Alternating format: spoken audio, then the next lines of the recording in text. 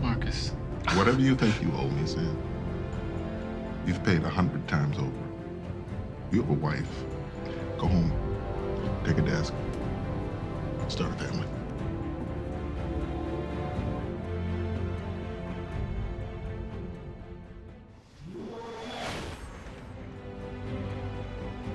Our own people tried to sink us. What do you think happens when you ignore orders? We didn't ignore anything. We questioned.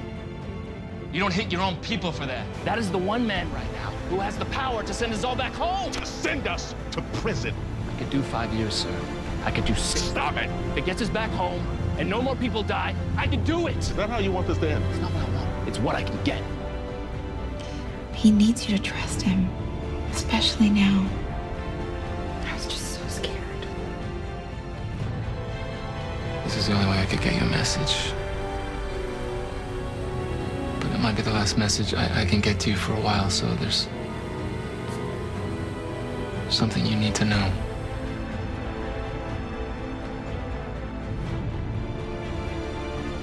Everything we did was to stay alive long enough to get our names cleared and to get home. Maybe this is home now.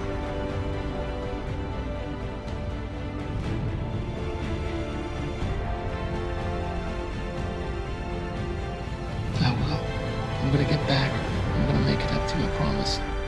Just please believe in me. Please remember how much I love you. You think you know him? You don't. You just know the easy parts. Why does a man lie to his wife? You think that's the only lie your husband ever told you? Wanna know why I'm not gonna tell my wife? Because she's the one good thing I got left in this world. Maybe this way I get to keep that.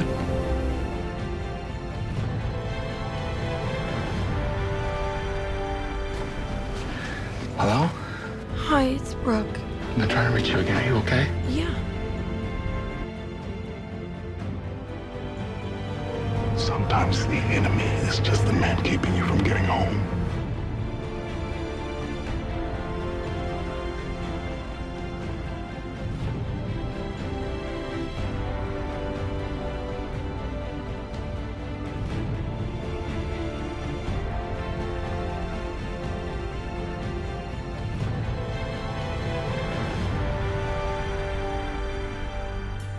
Try to see things your way.